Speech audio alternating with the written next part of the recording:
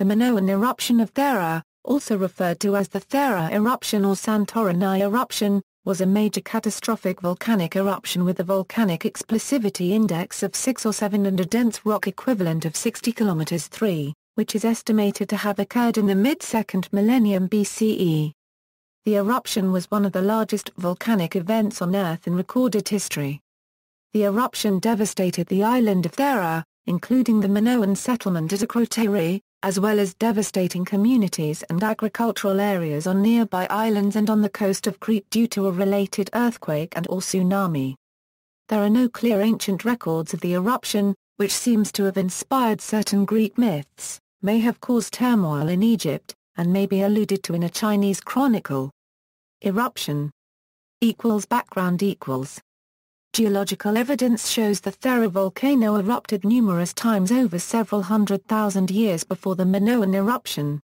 In a repeating process, the volcano would violently erupt, then eventually collapse into a roughly circular seawater-filled caldera, with numerous small islands forming the circle. The caldera would slowly refill with magma, building a new volcano, which erupted and then collapsed in an ongoing cyclical process. Immediately prior to the Minoan eruption, the walls of the caldera formed a nearly continuous ring of islands with the only entrance line between Thera and the tiny island of Akrotiri. This cataclysmic eruption was centered on a small island just north of the existing island of Nakamini in the center of the then-existing caldera. The northern part of the caldera was refilled by the volcanic ash and lava, then collapsed again.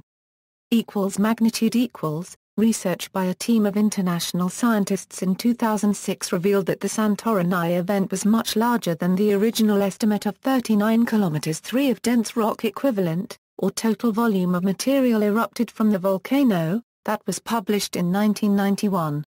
With an estimated DRE in excess of 60 km 3, the volume of ejecta was approximately 100 km 3. If so, the eruption's volcanic explosivity index was 7. The volcano ejected up to 4 times as much as the well-recorded eruption by Krakatoa in 1883.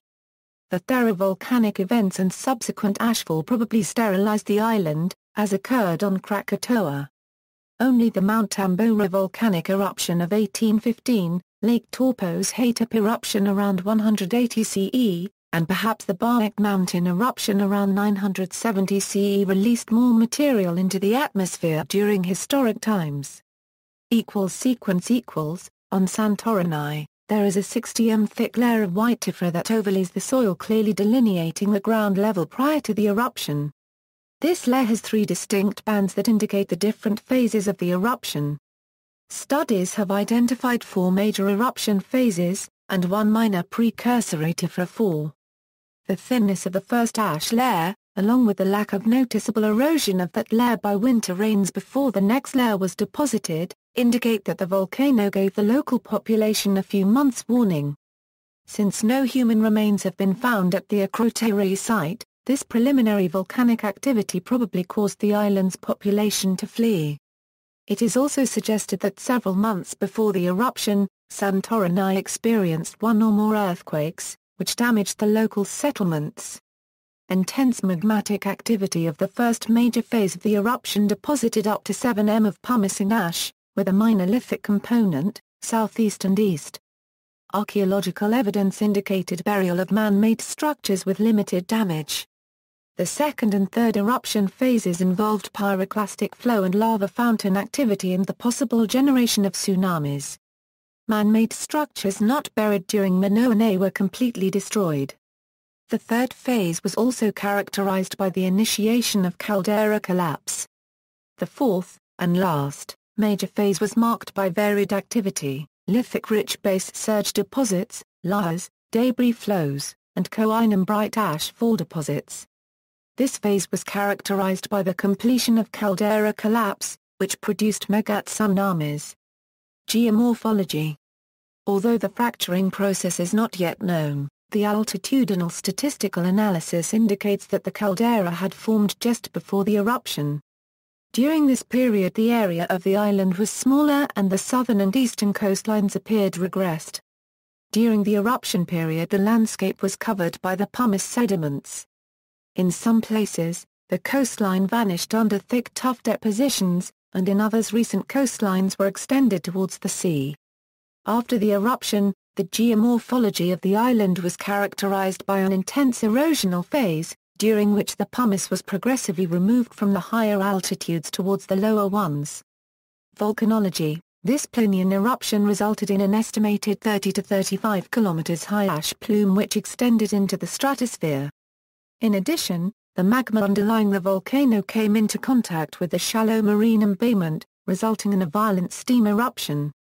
The eruption also generated a 35 to 150 m high tsunami that devastated the north coast of Crete, 110 kilometers away. The tsunami affected coastal towns such as Amnisos, where building walls were knocked out of alignment. On the island of Anafi, 27 kilometers to the east, ash layers 3 m deep have been found, as well as pumice layers on slopes 250 m above sea level. Elsewhere in the Mediterranean there are pumice deposits which could have been caused by the Thera eruption. Ash layers in cores drilled from the seabed and from lakes in Turkey, however, show that the heaviest ashfall was towards the east and northeast of Santorini. The ash found on Crete is now known to have been from a precursory phase of the eruption, some weeks or months before the main eruptive phases, and would have had little impact on the island. Santorini ash deposits were at one time claimed to have been found in the Nile Delta, but this is now known to be a misidentification. Eruption dating. The Minoan eruption is a key marker for the Bronze Age chronology of the eastern Mediterranean world. It provides a fixed point for aligning the entire chronology of the second millennium BCE in the Aegean, because evidence of the eruption is found throughout the region. Despite this evidence, the exact date of the eruption has been difficult to determine. Archaeologists have traditionally placed it at approximately 1500 BCE. Radiocarbon dates, including analysis of an olive branch buried beneath a lava flow from the volcano which gave a date between 1627 BCE and 1600 BCE, suggest a date over a century earlier. Thus, the radiocarbon dates and the archaeological dates are in substantial disagreement. In 2012 one of the proponents of an archaeological date, Felix H. argued that archaeological evidence could be consistent with a date as early as 1590 BCE, reducing the discrepancy to around 50 years. Conversely, the radiocarbon dates have been argued to be inaccurate on scientific grounds. This argument has been made in particular by Malcolm Wiener. The primary problem is that 14C deficient carbon, sourced from the environment, might easily have affected the radiocarbon dates. Relative chronology Archaeologists developed the Late Bronze Age chronologies of Eastern Mediterranean cultures by analyzing the origin of artifacts found in each archaeological layer. If an artifact's origin can be accurately dated, then it gives a reference date for the layer in which it is found. If the Thera eruption could be associated with a given layer of Cretan culture, chronologists could use the date of that layer to date the eruption itself. Since Thera's culture at the time of destruction was similar to the late Minoan culture on Crete, LMIA is the baseline to establish chronology elsewhere. The eruption also aligns with late Cycladic and late Helladic cultures, but predates Peloponnesian LHI. Archaeological digs on Akrotiri have also yielded fragments of 9 Syro-Palestinian Middle Bronze II gypsum vessels. The Aegean prehistorians felt so confident about their calculations that they rejected early radiocarbon dates in the 1970s for LMILCI Thera, because radiocarbon suggested a date about a century earlier than the traditional dates. At Tel El Dab'a in Egypt, pumice found at this location has been dated to 1540 BCE, closer to the traditionally accepted date of Thera's eruption. This matches the composition of the Thera eruption. This pumice has been contentious since the 1990s, as it represents the most prominent supported date that differs from the old chronology. Ice cores and tree rings Greenland ice cores show evidence of a large volcanic eruption in 1642 or plus or minus 5 BCE which was suggested as being associated with Santorini. However, volcanic ash retrieved from an ice core does not match the expected Santorini fingerprint. The late Holocene eruption of the Mount Aniakchak, a volcano in Alaska, is now believed to be the source of the minute shards of volcanic glass in the Greenland ice core. Another method used to establish the date of eruption is tree ring dating. Tree ring data has shown that a large event interfering with normal tree growth in North America occurred during 1629–1628 BCE. Evidence of a climatic event around 1628 BCE has been found in studies of growth depression of European oaks in Ireland and of Scotch pines in Sweden. Bristlecone pine frost rings also indicate a date of 1627 BCE, supporting the late 1600s BCE dating. Procedural changes in how ice cores are interpreted will bring that data more in line with the dendrochronological numbers. Climatic effects Hydrogeologist Philip Lamoureux asserted in 1995 that the eruption caused significant climatic changes in the eastern Mediterranean region, Aegean Sea and much of the northern hemisphere, but this was forcefully rebutted by volcanologist David Pyle a year later. Around the time of the radiocarbon-indicated date of the eruption, there is evidence for a significant climatic event in the northern hemisphere. The evidence includes failure of crops in China, as well as evidence from tree rings, cited above, bristlecone pines of California, bog oaks of Ireland, England, and Germany, and other trees in Sweden. The tree rings precisely date the event to 1628 BCE. Historical impact Minoan civilization The eruption devastated the nearby Minoan settlement at Akrotiri on Santorini, which was entombed in a layer of pumice.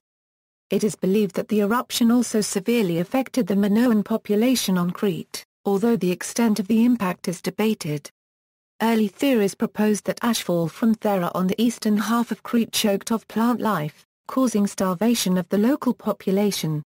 However, after more thorough field examinations, this theory has lost credibility, as it has been determined that no more than 5 mm of ash fell anywhere on Crete.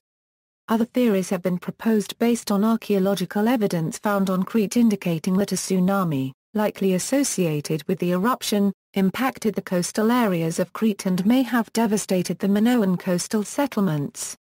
Another theory is that much of the damage done to Minoan sites resulted from a large earthquake, and the fires it caused, that preceded the Thera eruption.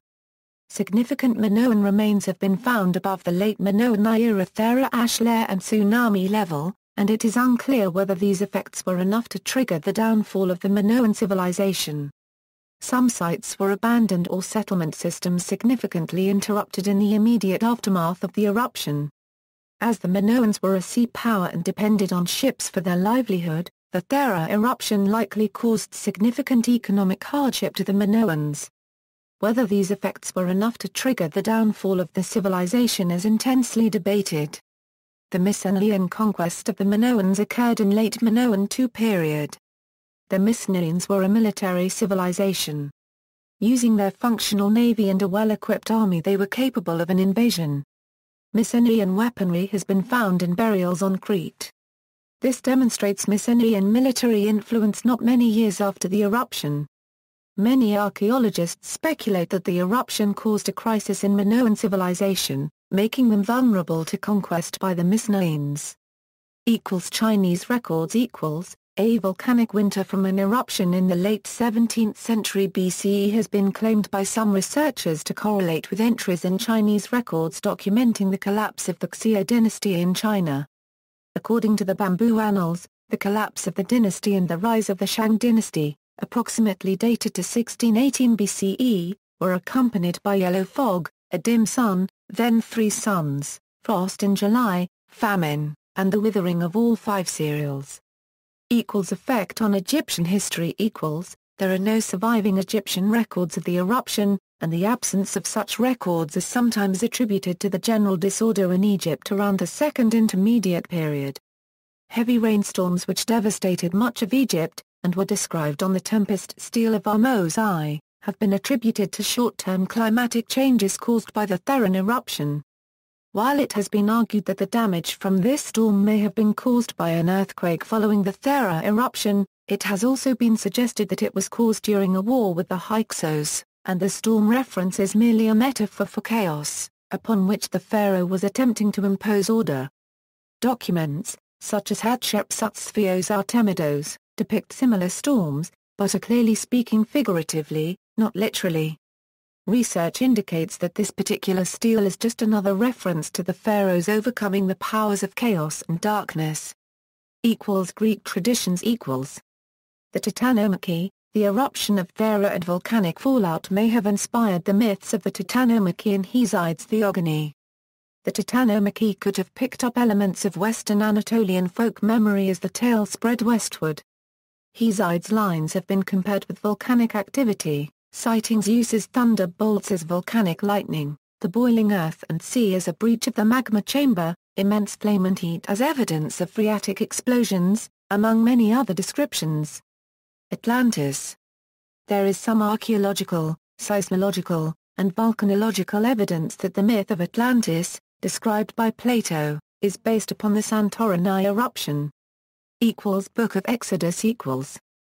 Geologist Barbara J. Sivitson seeks to establish a link between the eruption of Santorini and the exodus of the Israelites from Egypt in the Bible. See also, Timetable of major worldwide volcanic eruptions. References. Further reading, Bytak, M. Ravia A Test of Time by S. W. Manning.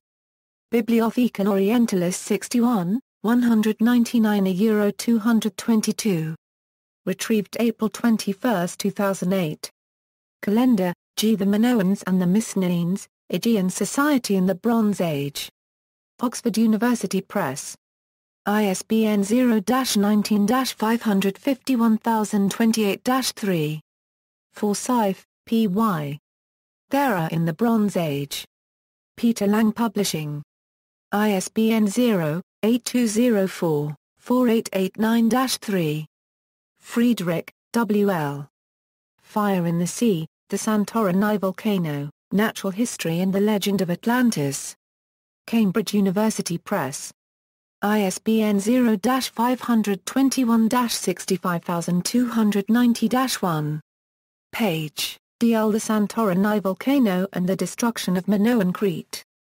The Society for the Promotion of Hellenic Studies, London. Warren P.M. The date of the Thera eruption. Inchni E., Hainai, Hunger H., Melman D., Schwab Timelines, Studies in Honor of Manfred Bytak. Leuven-la-Neuve, Belgium, Peters pages 2, 305 €321. ISBN 90-429-1730-X.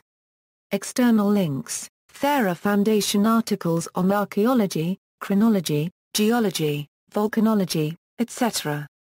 Santorini Decade Volcano Santorini's Geology and Volcanic History, the Minoan Eruption and the Legend of Atlantis.